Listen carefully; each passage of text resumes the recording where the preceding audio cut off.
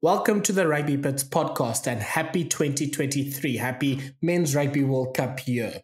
This is our first episode for 2023. My name is Thala and I'm joined by Jared, and we're going to talk through some of the weekend's rugby action, focusing on the URC and also just previewing week 3 of the Champions Cup and Challenge Cup matches happening over the weekend. As always, we start with our first phase question. And this week's question was, we wanted to hear people's best or funniest stories of meeting a professional rugby player in person. So, as always, the Dirt Trackers were great with their contributions of these funny stories. I'll start with Martin Prinsloo's one, talking about him meeting his brother and him meeting Christian Cullen in the 2011 Rugby World Cup, and them complaining that France was robbed at the final. Another regular Dirt Tracker is Mitch Evans. He was talking about, he has a story of meeting Andrew Walker at a local club rugby grand final, and that with beer in hand, the club chanted for him to scull his beer, which he obliged, but took an age and he spilled the majority of the beer, which is a bit unfortunate. Gurthrö Steenkamp has something to teach him about that then. Probably right, Jared? Yeah, definitely. He's a legend at that. And I don't know if you saw Dylan Lays, he isn't too bad himself. He chugged one this weekend at La Rochelle. Yeah. Oh, did he? After the win against Toulouse? Yes. First one in 8, I think. They lost 8 on the trot to lose, and then eventually got one win. So good for them. Yeah, they've been really unlucky against that team.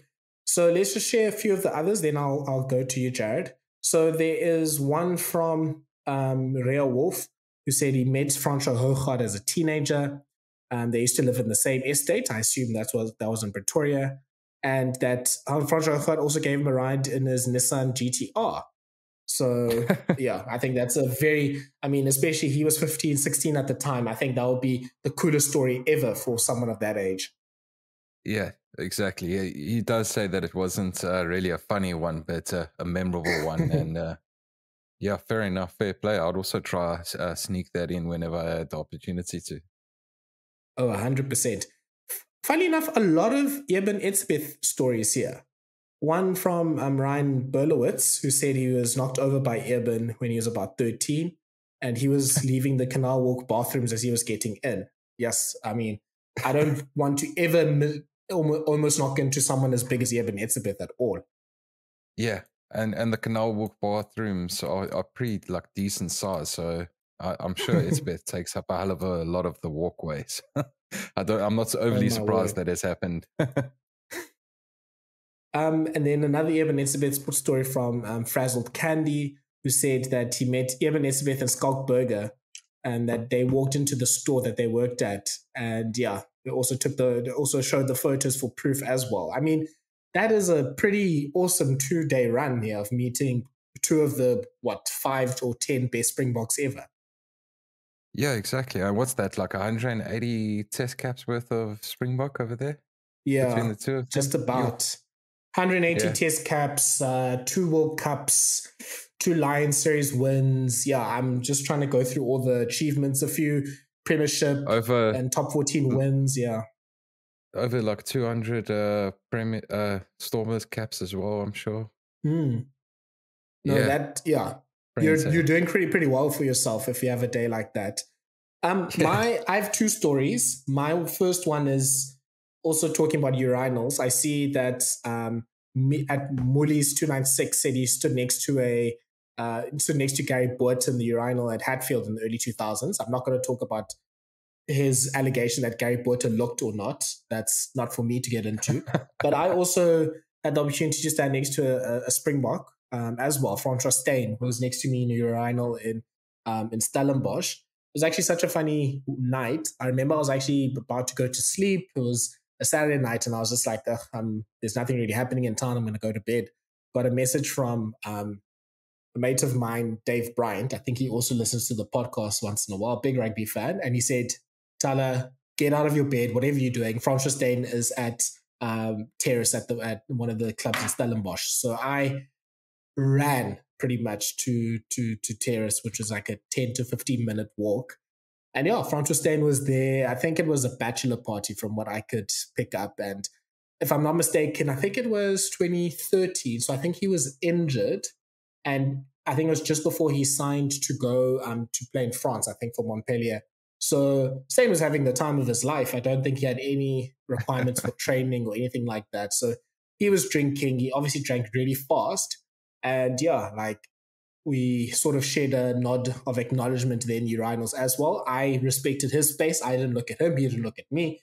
But yeah, it was just a moment of just Francois Steyn probably getting the student days that he never got because he started playing professional rugby when he was, 12, 13, whatever it was. Yeah, exactly. And the thing is that I found funny about that is you said it was probably a bachelor party, but knowing the Bloemfontein boys, it was just a normal night out, and that's how the night unfolded. Yeah, I have a few Bloemfontein mates as well, and when they party hard. So it's not necessarily a bachelor party that they will bring out the ridiculous for. I could definitely believe that. Jared, what's your story?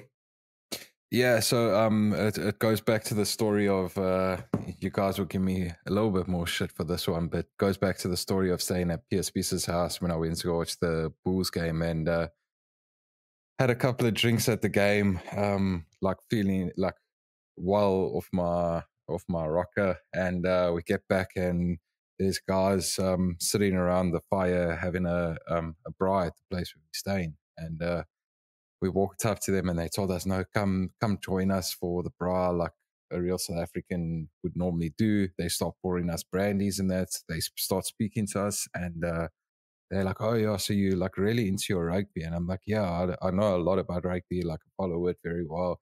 And they're like, yes, you don't seem to know that much about rugby because you've been sitting next to a Springbok captain for the last 20 minutes. And I look to the right of me and there's Corne Krige sitting next to me. Oh my word. Like I say, had far too much to drink and was like completely out of it. And there I am sitting next to Corne Krige. Corne was brilliant for the rest of the night. So I harassed him, asked him all the questions that you would ask when you've got liquid confidence. And he ended up phoning my father that night and saying, how's it to my dad? And phoned my dad at about 12 o'clock at night. So yeah, that's pretty much my story. Oh my word. I mean, yeah, I think we need to talk about how much you were drinking that day if you couldn't recognize Corne Krige next to you. Or I don't know, maybe just blacked out. Tunnel vision and that I hadn't seen anyone that wasn't directly in my eye line. But maybe, yeah, like I think some Springbok fans, you possibly blacked out the 2000 to 2003 era of the Springboks, unfortunately for Corne Krige. Yeah, obviously wasn't the best time for him to be captain, but yeah, awesome on him to also give your old man a call as well. Yeah, it was class, man.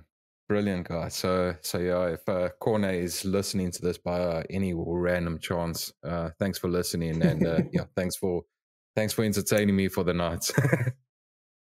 Shout out to the PSB's B&B. It seems like the place to be if you want to meet, rugby celebrities. Jared, I mean, now we have also enough material to say that you're a Stormers fan now as well.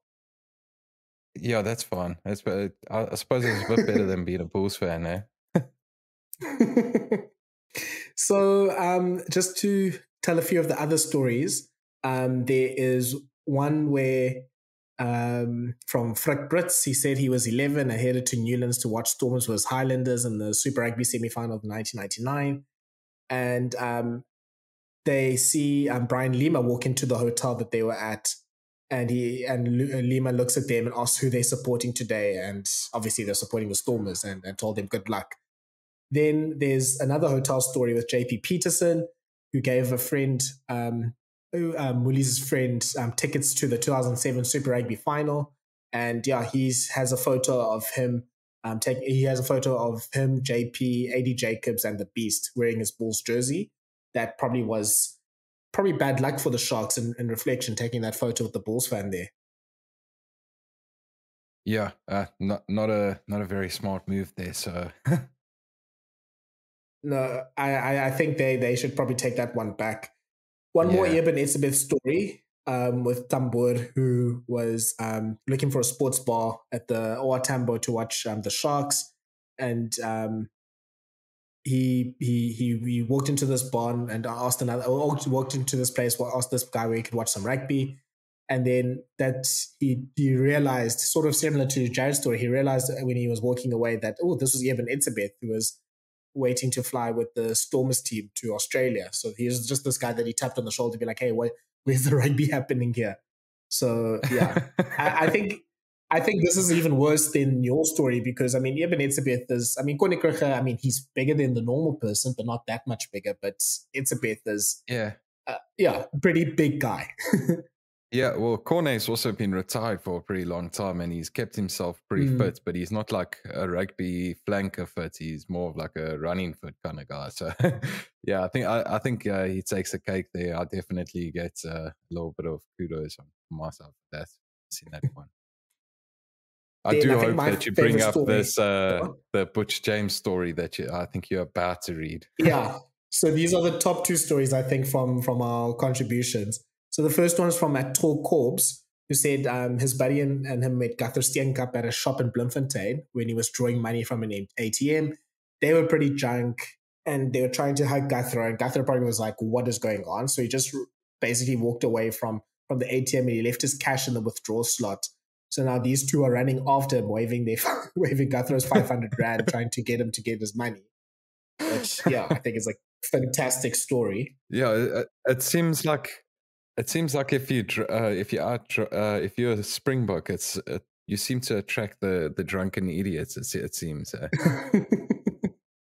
No, there's no chance there. Unfortunately, you have to balance that, and unfortunately, especially if you're a Springbok out on a Friday or Saturday night, there's not many chances there. And then I think the best story definitely goes to Tudor Davies. He said he was at a braai in St. Francis around 2000, and Springbok World Cup winning fly half Butch James was there, probably Jared's number one favorite player as well. And apparently Butch James's party trick is that he stuffs, his little rugby family bits, jewels, if we want to call it that, his family jewels. That's great. Into a beer glass, and he goes up to people telling them he found a baby pigeon.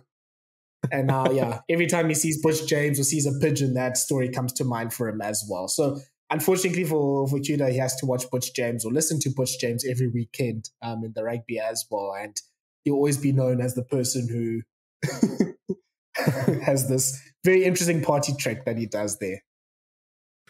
Yeah, I've always heard about guys talking about Butch James' party trick, and they'll always they don't go into details, but they'll say, "Have you seen Butch James' party trick?" It's sort of like an inside joke on some of these podcasts, and that they appear on or in interviews when that happens. So, yeah, I love Butch James, but I don't think I want to see his party trick. I'm pretty sure I don't. No, not at all. I mean, it's a very you if you meet your heroes, you want to have a lasting memory, and that will definitely give you a lasting memory of Butch James. To be fair. Yeah, exactly. So you don't. Yeah, I think it's not something that you want to avoid. I have also one more story to wrap up. I was at in Res in university in 2012, we had this competition in the men's race called Mr. Dagbreek, which was the race I was at. So it was this modeling, I can't even call it a modeling competition, but it was this basically a fundraising competition that we did with one of the women's races in Stellenbosch, and we're supposed to basically find the Mr. Dagbreek of the year and Miss Sonop of the year. And obviously the seniors made the first years do it most of the time. So I get volunteered to do this against my will, and now I'm suddenly going to, wear some of these clothes and sort of make a bit of a joke of myself and model, in inverted commas, for the people that were there. It was hosted at an old Stellenbosch nightclub, or at least old now at the time, called Dolly's. So they built a ramp and all that sort of stuff. So basically, I was told that once you go on the ramp, just come with gears, come with energy, just get the crowd going, basically. So They also didn't tell us who the guest judges were. They was kept a bit of a secret.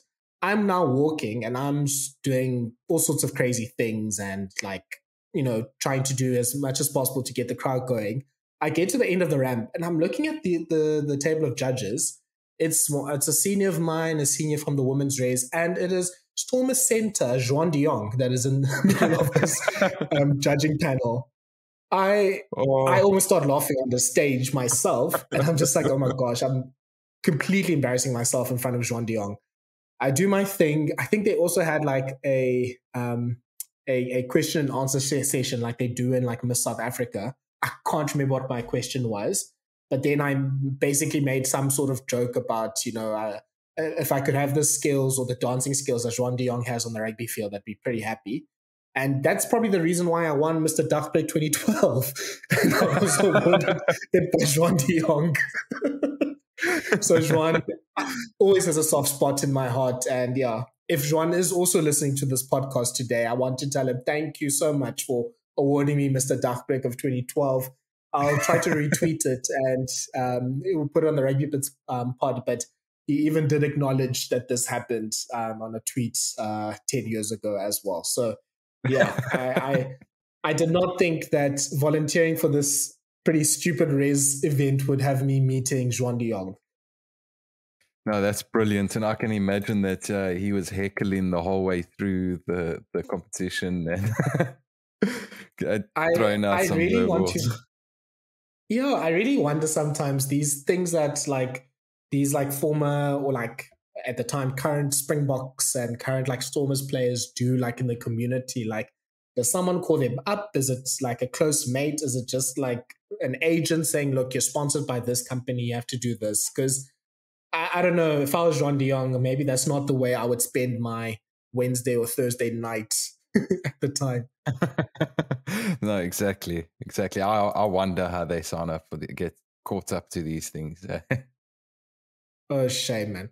So I think let us now transition onto the rugby that happened this weekend, just to go through the results from Saturday's game. So the South African teams were all away in Europe for one weekend. So this was their fourth game in Europe for the season, and they all went to play overseas. So we start with the Bulls, who won 29 points to 14 against the Dragons. Munster won 33 points to 3 against the Lions. Benetton beat Ulster, I think, for the first time in 4 or 5 years, 31 points to 29. Edinburgh beat Zebre 24-17. Scarlets, a bit of a surprising win against Cardiff, I think it's fair to say, 28-22. Connacht beat the Sharks, which was effectively a second team, 24 points to 12. Leinster beat Ospreys, a surprisingly close game, 19 points to 24. And then probably the game of the weekend was Glasgow beating the Stormers with a last-minute try to win 24 points to 17.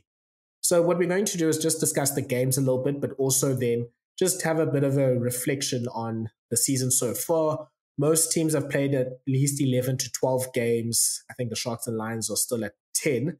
And yeah, just see where the teams are in terms of the log, what are they, how have they done this season, and, where are they going? Because for most teams, they have about 4 or 5 games left until the end of the regular season. So if you are trying to qualify for the top 8 or get a home quarterfinal or win top or be top of the log, you are running out of time. So let's start with the Bulls-Dragons game. As we said, the Bulls won 29 points to 14 with a pretty strong team, probably as close to a Bulls first team as we've seen in the last few months. And it seemed like, they got an early lead, and then the Dragons started coming back a little bit, and then the Bulls just took the game away. And I think the first place to start, Jared, is I think with the back line. We finally, I think after a lot of people asking for it, including myself, we had Wandisi Melani start in the midfield with Harold Forster, we had Jan Goosen at 10.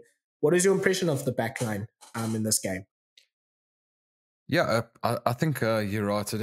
It was nice to see Simelani back in the centres. Definitely belongs there. It's more favoured for him. I think he's always been a possibility on the wing, but not really a fullback. And Jake's pretty much used him there just to get him on the pitch. So yeah, overall, that's pretty close to the best Bulls backline that they can get. I thought they had a decent game. I think Johan Goossens sets up a brilliant try for Gurthrö Steenkamp, and what I did enjoy about that try is that you can hear Steenkamp saying goose, goose, goose the whole time, and normally you're asking for a goose step, but he's obviously just asking for the ball to get the ball back. But overall, I think it was a decent performance by the Bulls backs. Goossens had a bit of issues with finding touch. I think he missed about four kicks to touch, which that cost the Bulls quite a bit. One of his kicks actually cost them directly, like straight away. The Dragons kicked the ball back, got a 50-22, and scored from the resulting line out. So yeah, he wasn't supposed to start the game. So I wonder if he was maybe not quite ready, or his mindset wasn't quite there to be starting the match. But when you're called upon, you need to step up. So yeah, he'll be disappointed with that. But in the Bulls, actually, the Bulls won. So you can't be too critical about it, I suppose. Yeah, I think let's maybe just going on to staying with the backline a little bit. Let's talk about someone's a bit of an unsung hero, especially in the last 2 seasons in that Bulls backline. That's you can also argue there's another one that played at 11, which is David Creel. But the one I want to focus on is Harold Forster. He had a great season last season, and he was just a part of most of the good things that the Bulls did, and some of the surprisingly attacking rugby that the Bulls played the Bulls attack played last season. But had a bit of a slow start this season, and I think this game was a game that shows that he's getting back into confidence and getting back to form. Most defenders beaten in the game with 6, made his fair share of tackles with 9. He carried for 51 meters. Like that's quite a busy game from the midfielder. Yeah, I think I've always rated Forster, to be honest. I thought it was a bit of a blow when he went to Japan. The Lions have had a lot of blows over the years, but I think for South African rugby, it was a bit of a blow that he left to go to Japan.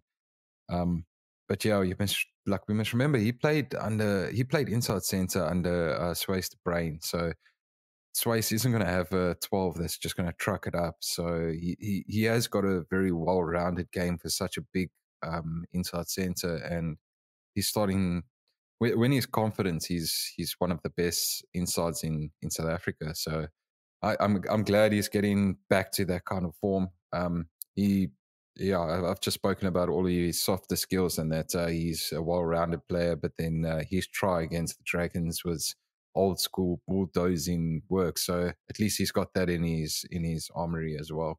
And then just going up front, a great performance from Jan Grobler. 12 tackles, 2 turnovers. He's quite busy in the field. I want to ask you, Jared, about the Bulls loose trio. Obviously, Marcel Coetzee, another favorite player of yours. Hopefully he doesn't have any party tricks of his own, but he's gone to Japan for part of the season. So they are probably going to go for this loose trio is probably going to be the loose trio for their first choice loose trio for most of the games, which is Marco van Staden, Carl Brink, and Al Glo. What do you think are the things that this loose trio does? Is it the best loose trio? Does Brink and van Staden kind of replace what Marcel Coetzee does well? I think if you have both of them on the pitch at the same time, they do. I always wax lyrical about Marcel Coetzee, but he does it all on the pitch. So yeah, with Brink, you do get a little bit closer to that ball carrying threat that Marcel brings, and Marco's actually quite a bit better on the ground than Marcel is. And he's also quite a big ball carrier. So once you add them both to the equation with Auricolo, I think the Bulls have a pretty powerful loose trio with them.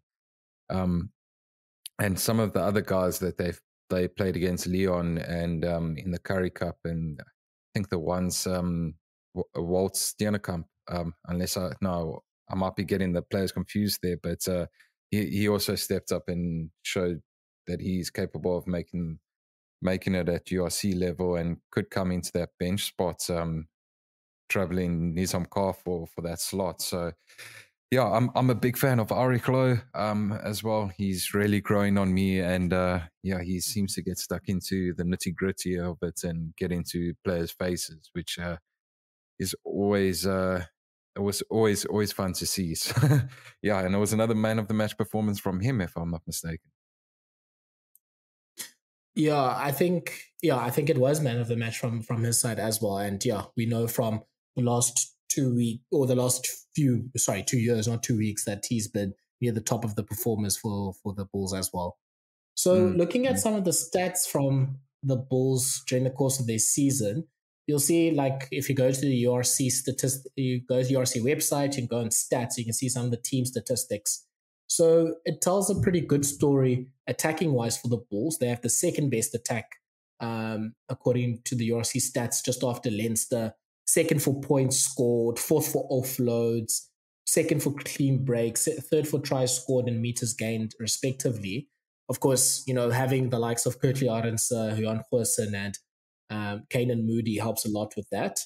Defense is not great; it's at 11th, and the big thing that they're going to be concerned about is their scrum, which I think has improved from last season, but is still only number 13th in terms of scrum efficiency. So that is the number of scrums they win and lose. Their scrum winning percentage is only 13th at 89%. And their lineout has actually gone down at 11th as well. So it seemed like the Bulls, there's the attack is going well, and especially given that they've had a lot of changes week to week with their team because of Jake White rotating his squad, I think arguably quite well, for the long run. But the main concern that I have for the Bulls, and I'd like to ask you what your concern might be, is yes, it seems like they're winning, so that's good, of course, and they're in the top 4, so they'd be still aiming for at least a home quarterfinal. But they need to find their best team sooner rather than later, especially after that Six Nations break where they have the home derbies, because once they get into the knockouts for the Champions Cup and, probably a knockout game, at least in the URC, they need to know who their best combinations are. And yeah, you saw it, I think, with Goosen, as you said, with his performance at 10. Maybe he's not quite familiar with, or wasn't prepared for Friday's game. But yeah, it seems like the Bulls team just needs to find out what their best halfback combination is, their best midfield, who's going to be playing for them up front with Jan Grobelaar, et cetera. So those combinations need to start playing with each other. So maybe these run of games after the Champions Cup games now, they'll start maybe picking the combinations once they have a run of 2 or 3 home games and derby games that they play. Yeah, I think you're right, Thala. I think the one thing Jake's trying to do is he's trying to replicate what Leo Cullen has at Leinster, where he's able to mix and match his island internationals with his squad players and bring in academy players at the same time. So I think Jake's trying to do that, and that's sort of why we all think that his teams are very inconsistent and like all over the place, but I think if he knows his best combinations and the players know the best combinations, they're in a good place. And if they do drop off one of those players through injury or suspension or whatever, the next guy is pretty comfortable in the systems, and it's more of a system-based approach than a combination. So I think that's what Jake is trying to get right. And yeah, chopping and changing your team can eventually lead to that. It showed against the Dragons that they do have a pretty decent scrum. But like we say, it's when you're changing guys, you do get a little bit of inconsistencies. And I think that's sort of why their scrum one loss percentage is quite low. The one thing I did find quite interesting is that the Bulls ranked second for scrum penalties won in the entire competition, which is a pretty surprising stat. And they did show some dominance over the Dragons in that facet of play, and it was a regular thing across the board for the South Africans this weekend. Yeah, I think you can see that there's definitely a strength of scrumming that they have, especially against the overseas teams. And it's so weird that they have, so many scrum penalties won, but they still lose. It seems like the problem is that they still lose a big share of their scrums, regardless of that. So you don't want your scrum one percentage to be under 90%. I think that's the point of departure. You can look at I think if you're looking if you're looking to be a championship winning team, you want to be hitting about 96, 97%, as high as that. You almost don't want, you want the odd one to go to the opposition, but not many. Yeah. Discipline's also a bit concerning. 9 yellow cards so far in the competition, 1 red card. Not too great with like the penalties. I mean, and I think that tells the story of the scrums, which they have 23 scrum offenses that they've committed. But let's move on to, I think the quick final thing to say of the Bulls is, just as I mentioned now, that they are 4th in the URC table. They're, or 3rd, in the URC table. They're 7 points behind the Stormers. So they could still have some aspirations at making that top 2. That would assure them a home semi-final if they win their games. But yeah, they're tied with Ulster, but they've played 1 more game. So I think their aim should be, how can we catch the Stormers and win the South African Shield? Yeah, I think so. I do. We'll get onto them later, but I think the Sharks, that 2 games that they have to catch up will be a big deciding factor in the South African Shield, and that's sort of outside of the Bulls' control now. Yeah. So let's move on to the Lions, who lost 33 points to 3 against Munster. Yeah, not too much positive that can be said from this game. And I think the Lions were also kind of not really rotating, but you can just see the lack of depth that they have compared to the other 3 South African teams. And that's showing off in this particular game. Jared, I think the main thing that can be said here is it was a very busy day in terms of tackling stats. You see someone like Emil van Heerden, the blindside flank for the Lions, according to the Ultimate Rugby stats, made 30 tackles on Friday night. Goodness gracious me. I mean, even the prop, it was Emil's debut, which is also quite impressive. First URC game, and he stands up with 30 tackles or 31 tackles. That's pretty insane. That is absolutely crazy. I mean, Van Heerden, if I'm not mistaken, he's from the Sharks, right? Yes, and his dad's a Springbok. Oh, who is he? I'll double check and get back to you. It's fun here. But I mean, that's good. I think you could be a private eye investigator with that sort of like investigative conclusions there. Just a quick one as well. I was just mentioning now, Asinathi Nhlabakanye, he's the 22-year-old tight head prop for the Lions. He's a massive 123 kilograms. He's a big piece of meat. But I was able to watch the Lions and the Stormers game on New Year's Eve the weekend before. He gets through a lot of work on the field. And I mean, for such a big-bodied guy, I mean, he does his fair share. And even in this game, 18 tackles made, 2 turnovers. Like, he definitely gets through his work. And I think the Lions pride themselves with, how mobile their props are. Even Jean-Pierre Smith is someone that usually gets through a lot of work, especially in the attack. But I think, Jared, we can, if you have anything about the game itself. But I think broadly, the Lions, after quite a hot start, so just, the squad is wearing a bit thin, and it's difficult for them to keep, the level of quality that they need to in order to break into that top 8. Yeah, I think it's exactly that. I think one of the big positives that can take away from the match is that they dominated the scrums as well. So, like I said, it was a pretty good weekend for the South African scrums, and the Lions were probably not as rewarded as much as they would have liked to have been. They were driving Munster back on most scrums. I don't want to say all, but most. They were putting them under the pump, and they didn't get too many penalties from it. So, when you're not always getting rewarded when you feel like that you should, it does become a bit difficult. I think there was a stage where they probably should have gotten a penalty try awarded to them, and they didn't. So yeah, I do think Jordan Hendricks isn't controlling the game as well as he maybe should be at this stage in his career.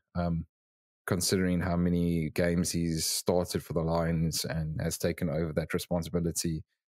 So I think that's one of their big work-ons that him and Lombard really need to start dictating play. And if they can't, then you start looking at their scrum offs to get that done. And I think somebody like Nahamba is maybe a bit better at that. He's got a bit more of a domineering voice on the pitch, and yeah, maybe they're missing him a bit. But yeah, I think you sort of hit the nail on the head that they starting to wear a bit thin, and they don't quite have the depth as some of the other teams do.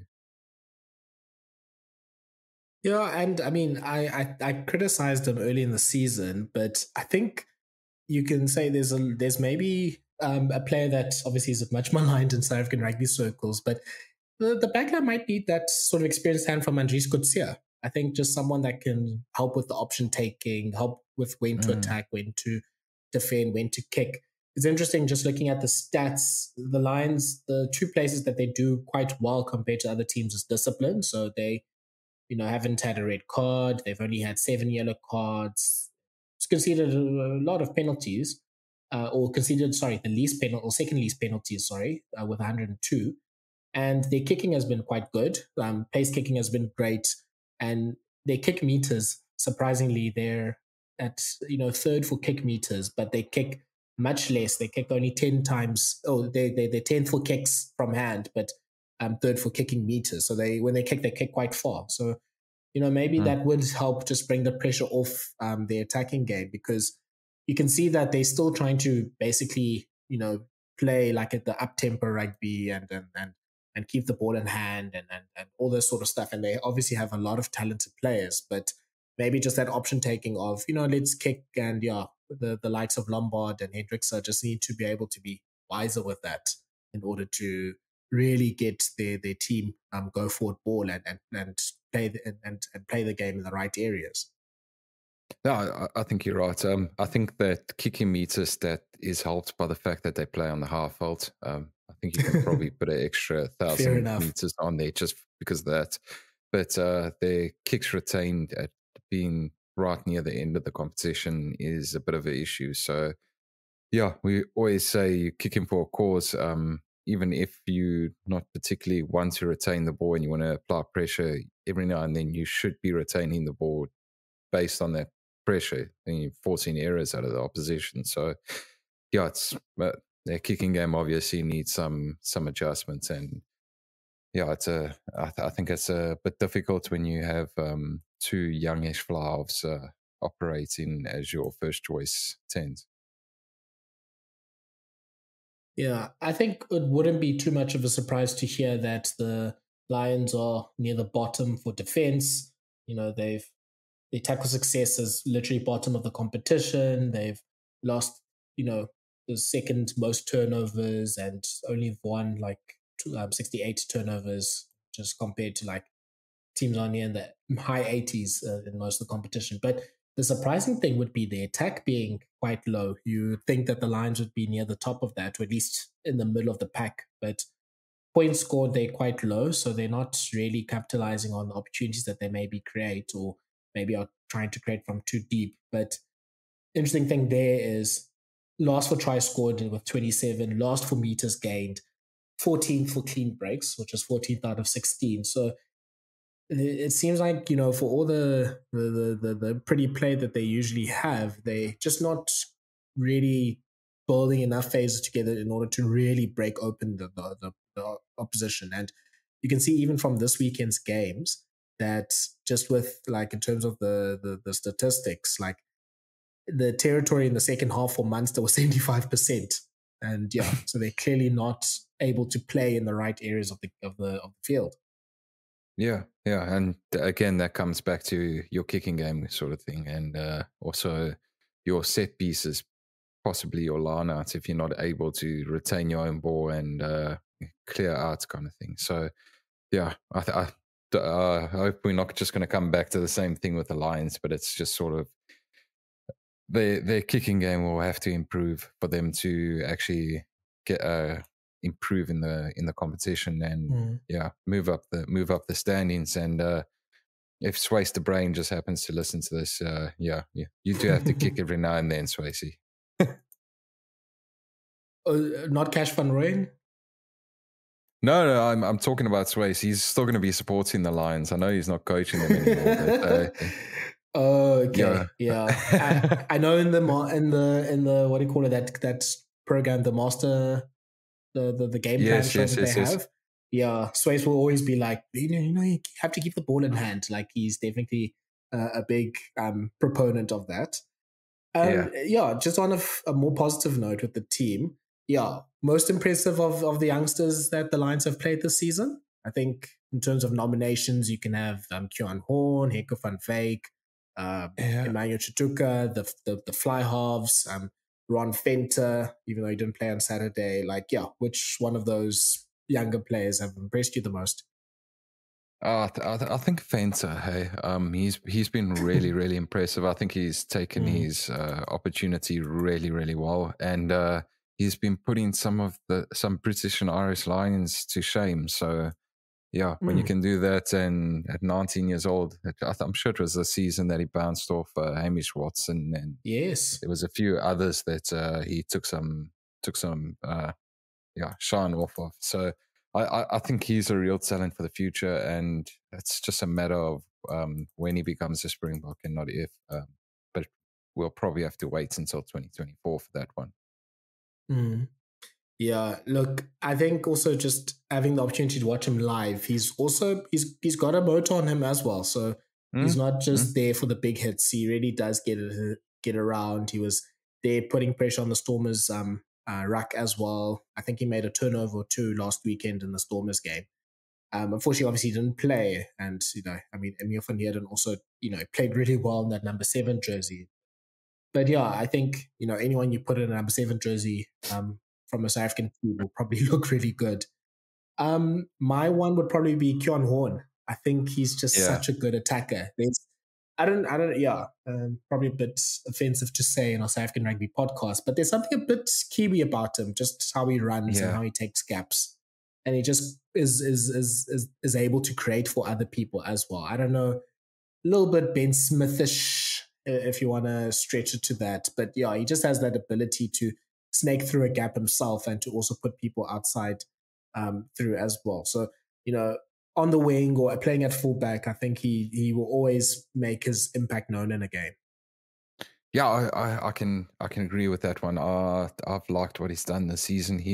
I think you're not far off of putting him in that Kiwi bracket. He's a very intelligent outside back. He's not one of the guys that will just tuck it and try to burn somebody on the outside or try to beat somebody with pace. He's very aware of what's going on around him, and he wants to make the most of an opportunity, whether it's him scoring or somebody else scoring. So I can see that. I think he's also another player that's got a very bright future, and hopefully the Lions can actually hold on to him for a while before the Sharks or Bulls come sniffing. And they will come sniffing, unfortunately. Yeah. So let's move on to the Sharks. They lost 24 points to 12 to Connacht. They pretty much played their second team in this game and saving their players for the Champions Cup game happening this weekend. Jared, I think there's not too much we can say about it from a wider season perspective, but just your thoughts on the game. Yeah, again, it was nice to see a good scrum from the guys. So even we say it's an under strength side, but if you look at that front row, like, you'd be pretty happy with that front row starting just about any Sharks match. But even with Bolly in the second row out of position, you can have some issues when you have a loose forward moving into the engine room, and didn't look like it at all. So that was a good positive from the Sharks. And I think there were quite a few players that sort of stuck their hand up. Murray Costa, I think, was trying quite a bit on defense. Some of the tries that Connacht scored, the amount of effort that was put on defense by the Sharks, and like trying to scramble and stop Connacht from scoring. You can see the effort was there, and the guys were actually trying to make the best of their opportunities, but for a lot of them it didn't pan out. And yeah, you can only do so much, I suppose. And yeah, there was that other try that the Sharks scored where Grant Williams was offside when he got the ball. And yeah, just unfortunately, again, just one of those things. It was an instinctive grab at the ball. He was offside. It was the right decision, but you can't do much about it.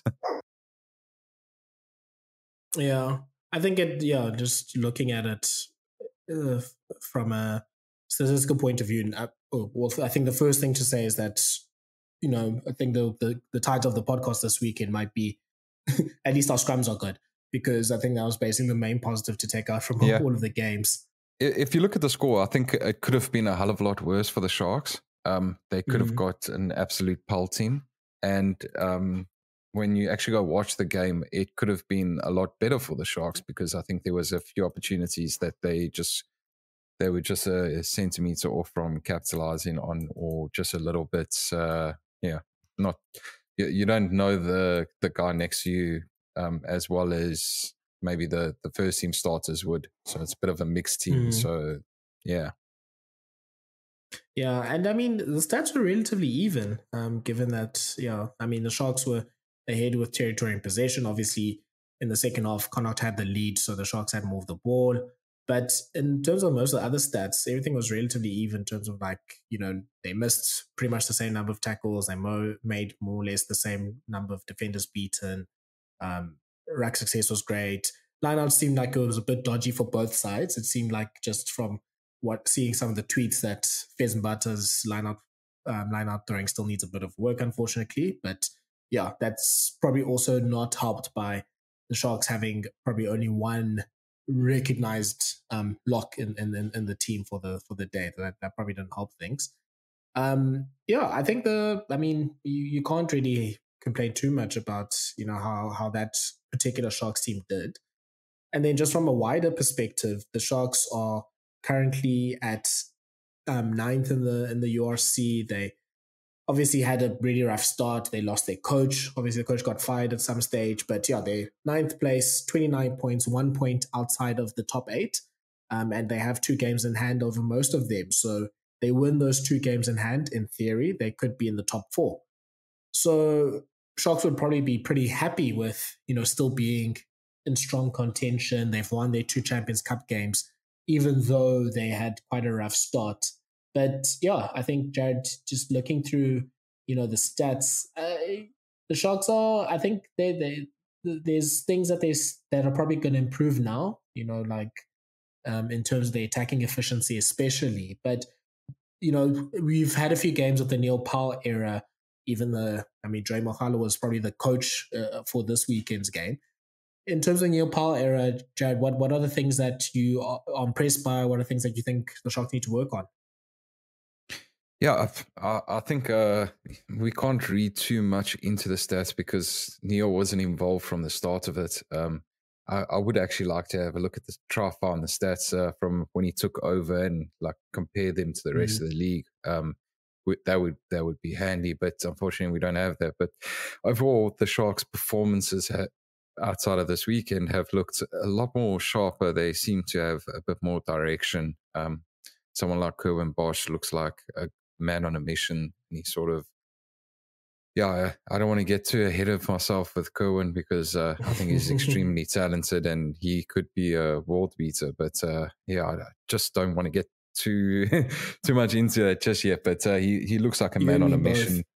He looks like he's been well equipped in the analysis room, and the Sharks just look sharper, smarter, and a bit more ruthless. But that also does help when you've got Sia Khaleesi and Eben Etzebeth in your pack. So the more time they have them on the pitch, the better for them. Yeah. So I think the big thing for the Sharks will be going into these games. They actually do maybe have a bit more with winning their 2 Champions Cup games. They possibly could go a bit rest up their players for these next 2 games, because usually winning 2 games in this 4-game format means that you qualify for the last 16. So if they don't really mind about traveling for their last 16 game, they could sort of rest their players, and the Springboks obviously have that sort of resting program that they have. But yeah, I think the big thing will be just them getting consistency from just playing their players together and having, following whatever the plan is from Neil Powell. But yeah, I think you're right, Jared. It's a lot more direct. It seems just a lot more clear. We're not asking the questions that we did, 2 or so months ago of what are the Sharks trying to do, from phase to phase and from game to game now. So that's a big positive. Yeah, I think that's pretty spot on. And I spoke about the Bulls earlier, and that they can, Jake's trying to get to that position where he can throw youngsters in amongst with some of the senior players. And the Sharks can very much do that as well. They can, when somebody like Ox needs a bit of a rest, they can throw Mushuni in there, and he won't let the team down. If you need rest, no, not at all. Yeah, if you need a rest, Thomas Tutoy, Carly Sardi is a tank of a man and could easily slot back in.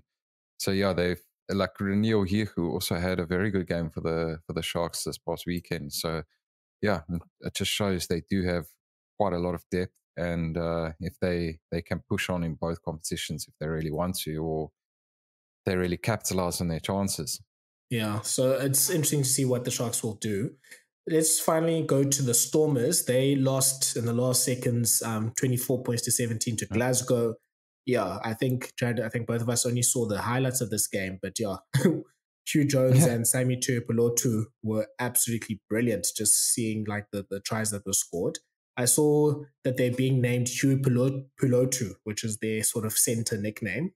I don't mind that. That's not a bad nickname actually for them. No, it's not too bad.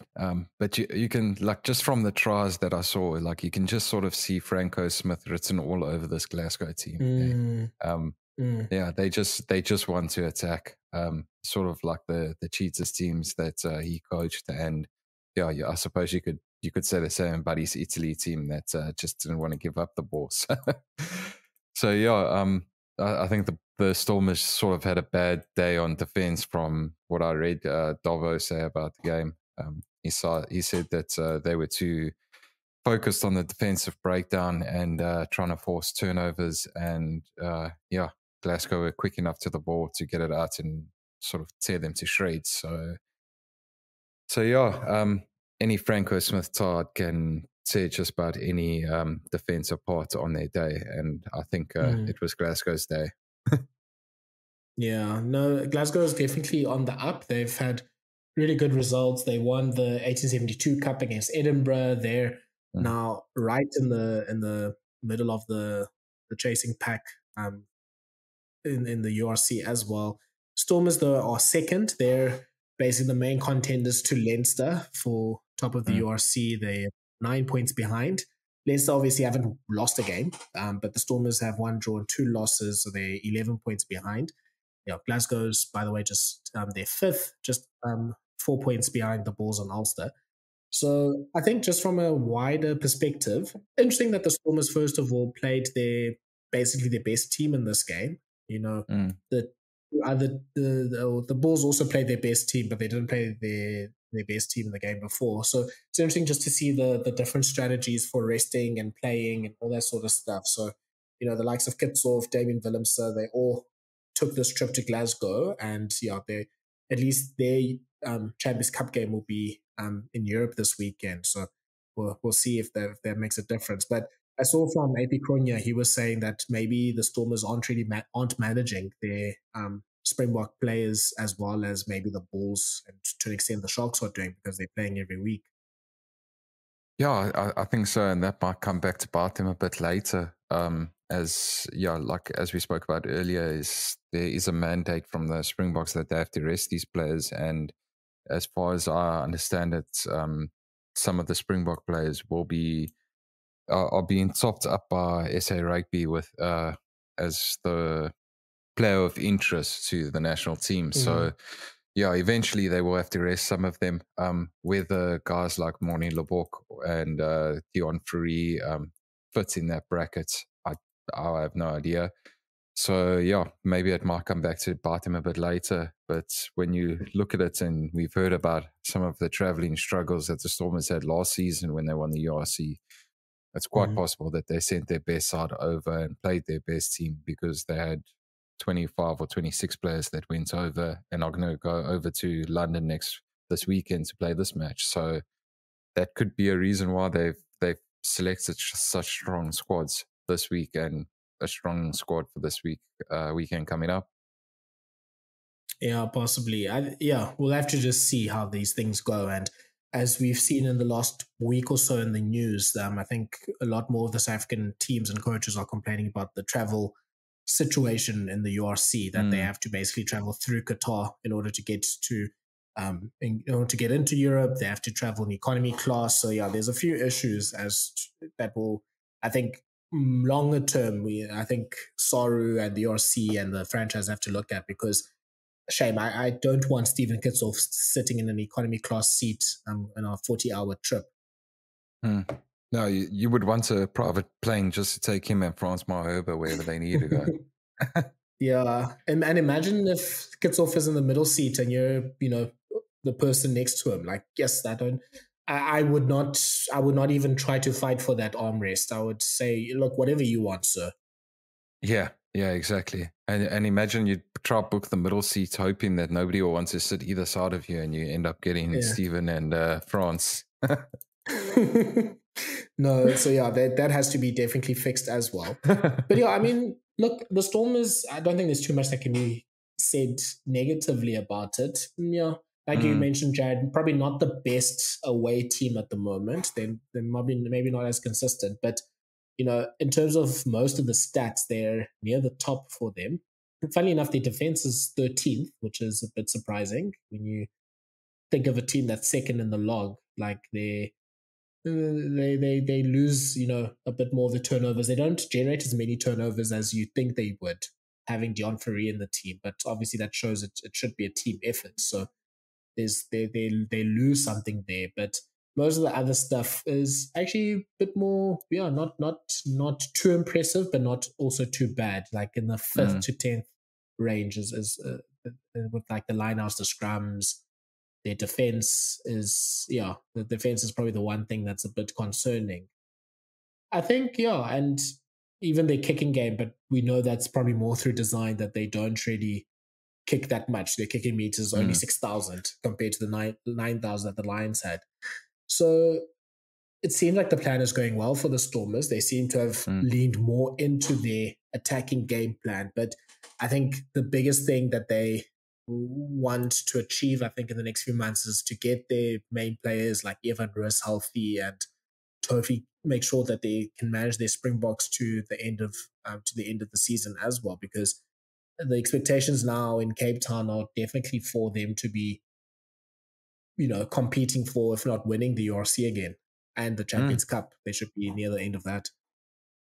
Yeah, I think that's fair enough. I think we kept on speaking last season about the Stormers, like, why are they still winning? Why are they still winning? Like, we can't explain it. And it's just the truth. We were shocked, like, every weekend. And every weekend we said, no, they're going to lose this weekend. And they would come up and surprise us. And eventually it just didn't become a surprise. And we sort of expect them to do well now.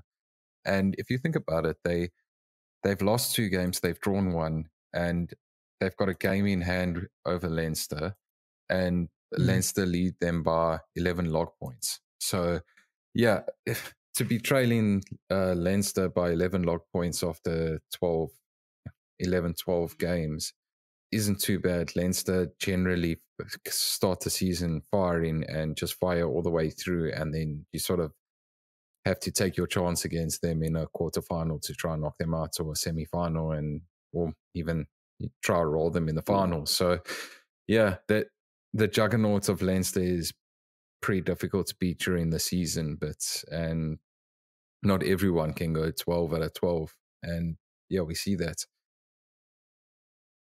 Yeah, and I think the big thing for the Stormers is France Malabre, I think, has only played, if I'm counting correctly, I think only 2 URC games for them. So, especially things like their scrum percentages, which are in the middle of the pack, that will improve a ton once, he gets back into the team.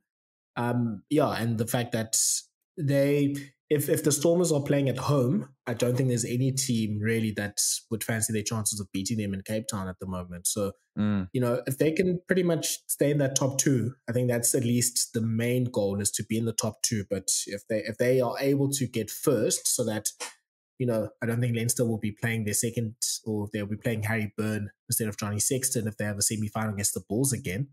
So if they as far as possible want to avoid the possibility of traveling overseas for their final, if they go that far. No, exactly. And I think the main goal for the South African teams is to sort of finish in the top 4.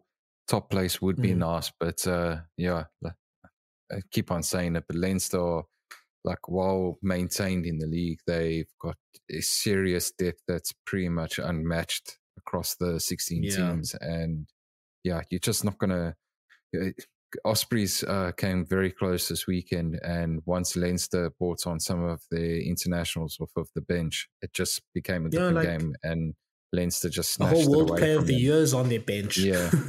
Yeah, exactly that. I mean, Ospreys actually played a fantastic game. I managed to watch that one, and their scrum, again, talk a bit more about scrums because we can. But Nicky Smith absolutely popped Michael Alatoa. Yeah, and I put it out on Twitter. I haven't seen that ever happen to him. He's a pretty solid bloke, and he managed to do that. And the Ospreys had them pretty much under the pump. I think they were 10-0 up after about 20 minutes or something like that, and they had only 10 phases on attack. I mean, not going to international rugby, but I think looking forward to, September 2023. But Kian Healy and Dan Sheehan being in a front row that gets manhandled like that by Ospreys is not a good sign for Ireland. So I'm sure Andy Farrell will have a few sleepless nights about that. So I think let's start wrapping up with looking at this weekend's games in the Challenge Cup and the Champions Cup. Quickly in the Challenge Cup, we have the Lions going away to France and to Paris going to play Stade France. And the Cheetahs are playing Scarlets at Wales this weekend. Lions are actually quite well placed in the Challenge Cup. They are second in their pool. They've got 8 points. So probably a win in one of their next 2 games that will definitely set them up to be near the top and playing their knockout game from home. So that's great. The Cheetahs, on the other hand, they have 1 win. And anything, if they can get a second win, they'll probably also be qualifying. So I think good prospects for both teams, but obviously both teams don't have the depth and the quality that the top 3 South African teams have. So tough to see Stade France and or Scarlets losing at home this weekend. Yeah, I think it'll be interesting to see what approach they come with. I think instead of flying pretty high in the top 14, I think they near in the top 4, something like that. The table's quite tight this year, so they're playing quite well. They've got Vincent Koch there, they've got Jeremy Ward there. So if they throw out their big guns, they just check they're second in the top 14 standings. If they throw out their big guns, then it might turn into a bit of an ugly scoreline for the Lions. I think the Scarlets might turn their attention into trying to rise up the URC rankings. But 2 wins from 2, they might let one of these games slip, and it's just a matter of whether it's this weekend or the next weekend. Yeah, I think the Lions are probably going to be targeting that Dragons game the next weekend more so than Stade France, unless Stade France decides to play their under 13s and whatever the French teams do. Then in the Champions Cup, at least from a South African perspective, we have the Sharks playing against Bordeaux on Saturday in Durban. The Bulls are playing the evening against Exeter at Loftus. And then on Sunday, the Stormers are going to play London Irish away from home. So the situation for the 3 teams who would have thought this early in the season? But the Sharks are the ones sitting pretty. They're, 2 from 2 in their Champions Cup games. They could probably start looking ahead and seeing if they can rotate and rest their team. But judging from the team that they chose this previous weekend, I think this is going to be the big guns that are playing against Bordeaux. And yeah, Bordeaux, they're starting to make a bit of a run now in the top 14. I would doubt that they'd send their big guns away from home, but they do need the win. So this might be a very interesting game, and possibly we'd get the likes of Mathieu Jalibert coming over to Durban, but that's quite unlikely. So Sharks probably need a win, if not just a few bonus points, and they're through to the last 16. Stormers and the Bulls, yeah, they're sitting in a decent position, but they'll probably need at least one win from these 2 games. Bulls don't have a great points difference because of that big loss to Exeter. So this game against Exeter Loftus, they probably need to get maximum points if they want to qualify and qualify well. Stormers, on the other hand, they should fancy their chances beating London Irish at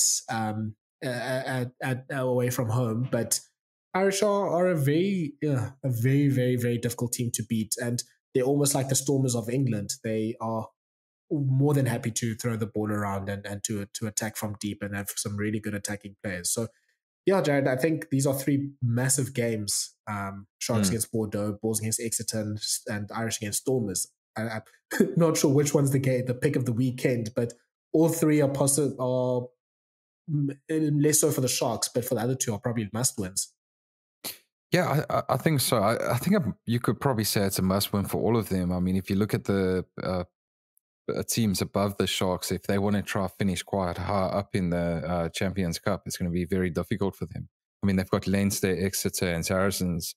All 3 are winners in recent times of the competition. So yeah, if they want to finish right on top of the table, it seems a bit difficult for them now. But yeah, I think that's something that they'll aim to do. So I think all 4 teams will be going, all 3 South African teams will go full throttle this weekend and the weekend after, and sort of see how far they can go. I think if the Bulls slip against Exeter, they might just give up on the Champions Cup for this season and come back fighting next year. And you can't really blame them if they did that. I think the Stormers could maybe survive with a small loss, but it would make things very difficult for them in the last weekend. So yeah, I would say that the Sharks Bordeaux game is probably the pick of the lot, and just because, like you say, we might get to see Jalibert. If anyone from Bordeaux is listening, we're not asking for a lot. Just put in one of the best flyers in the world in your team, and yeah, you can really put anyone else around him. I'd be very happy. Yeah, you can even play Gurthrö at Scrum off again. We won't moan. Look, we really won't mind. I mean, if Mofane also can make the trip, great. But yes. Yeah, I don't know if we'll be able to see that sort of team, because I don't think Jalibert played in the home game, if I'm not mistaken. I think it was Zach Holmes that played in that first Sharks game. Yeah, and he didn't Sharks play this weekend as well, so it doesn't look too likely. But yeah, I also quite like the Tate prop, Vadim Kobalas, 35 years old, and he just looks like a proper Tate prop. Fully shaved, big, heavy man. Yeah, look, another favorite of mine is, and he played a little bit for France in the July series, is Thomas Jorms. Quite a wild head lock. And yeah, I think if you're a wild head lock, usually it says good things about you, because you're not someone that can hide in a game, because we can see, like in this case, that's a big bush of hair on his head. Yeah, and he seems to have a big engine and can get around. So if he's on the team for Saturday, him playing as Eben Etzebeth will be quite interesting. And of course, Mado Shambwe is in this team too. So of course, I think he'll probably make the trip to South Africa, just at least to see some friends and some family coming down here. No, exactly. Yeah. And I normally liken Werner Kork to Sideshow Bob from The Simpsons, but Thomas Shawms definitely takes the cake when it comes to that. Yeah. And this is also the Yannick Brew derby because, if rumors are to be believed, I don't know if it's confirmed yet, Jared. Is he been confirmed as the coach? The French are running it as fact, so I don't think he has been confirmed yet. But the French papers all pretty much running it as he's taken over from next season. Okay, so this is a nice game also for Yannick Brew just to see how his future team is doing. Stormers Irish is going to be also a great game. It was quite good also in Cape Town a month ago. And the likes of Ben Loader playing well. They have so many really talented players at Irish that are just crazy attacking, crazy in attack.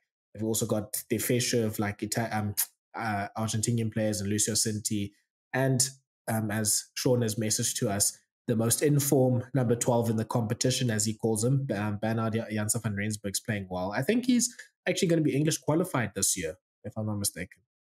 Oh, I'm not too sure about that, to be honest.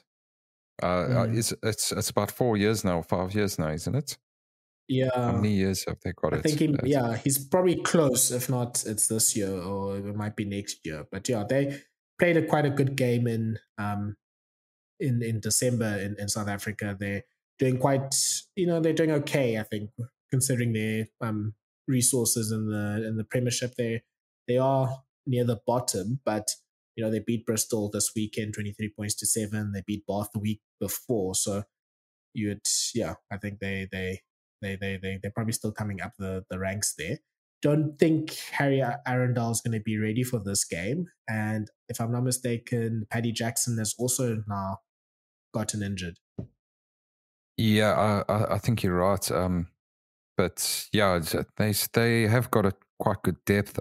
Jackson's obviously a big player for them, and if he's out, I think he played the most minutes for the Exiles last season. So he's a very important player. Their game revolves around him, and I think it will be a crushing blow if he's not ready for this match for them.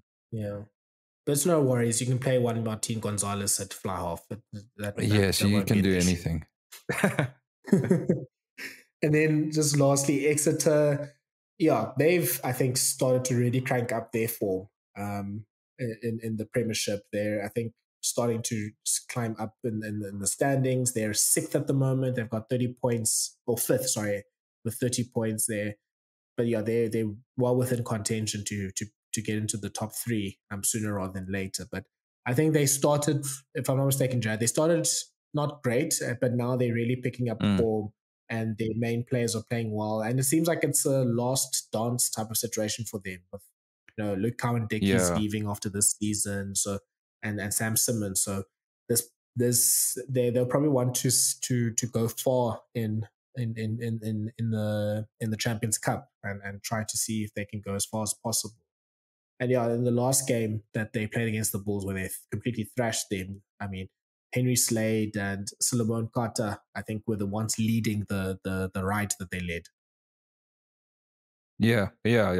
I think you're spot on with that. And you ran off a few names, but it looks like Jack Noel is also going to be leaving the team. So it's guys that have sort of come up through their academies, and one of their goals before they got promoted into the Premiership and then eventually winning the Premiership was to obviously win the Champions Cup. So if they are having this last chance saloon, then they'll be firing on all cylinders to take the Champions Cup, and they'll be looking to rampage the Bulls first.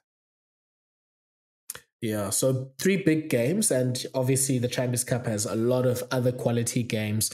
Yeah, hopefully all teams sort of bring their end to the bargain, and at least for this weekend, try to play their top teams. We're looking at you French teams. Please play your best players, and we should be set for a really good weekend of games. I think the pick of the other games is Sale versus Toulouse. Sale's in hot form at the moment. Toulouse, I think they rested some of their players for that La Rochelle game that we talked about earlier. So I think they're targeting this game to make a statement, and they're playing away in Manchester.